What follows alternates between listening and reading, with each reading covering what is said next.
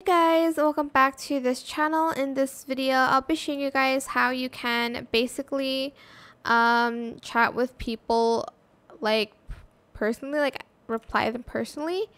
So here there won't be anything, but if there's a person that chatted, you're going to select their name and it's going to privately send a message to only them. So yeah, that is, I think, pretty much it is that simple. But yeah, I know this tutorial was super short, but that's how you can basically what's it called, reply to like a person, just like a person privately on Roblox. It works for every game.